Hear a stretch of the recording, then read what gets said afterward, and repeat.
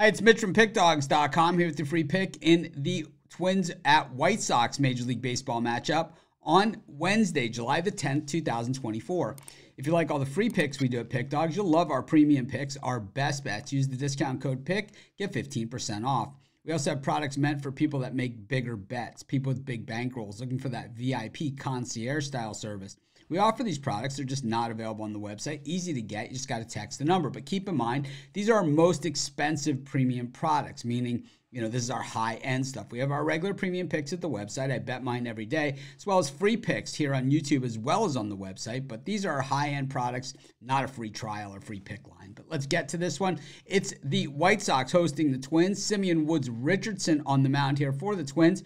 And it is Drew Thorpe on the mound for the White Sox. Woods Richardson has been pretty solid over the course of the season, mid-3 ERA.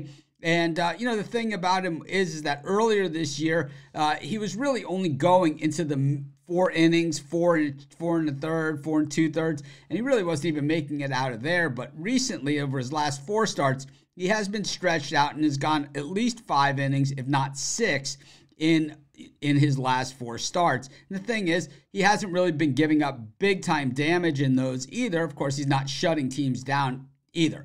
3.48 ERA on the season, allowing 63 hits over 77 and 2/3 innings of work.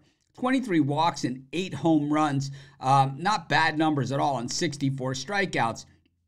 Over his last 3 starts, though, as they've stretched him out, it does become a 4.24 ERA over those last 3. Drew Thorpe is kind of everything he was built to be. His ERA is a little to the higher side than what it actually, his performance on the field, kind of his body of work, because he has one really bad outing and he's only pitched 5 games. He allowed 8 runs in his second start of his career. That was against Arizona in just 3 1/3 innings of work. But outside of that, he has been very, very solid. And, I say this every time, but Drew Thorpe has been involved in 2 of the biggest trades of the last year. In the Soto trade from the Padres to the Yankees, he was the central figure that the Padres got back.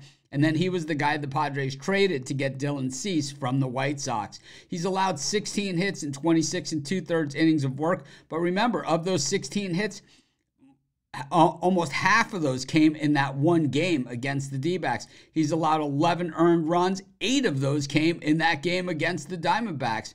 And, of course, 18 strikeouts, 2 home runs allowed, and 14 walks. So a little high to the walk side.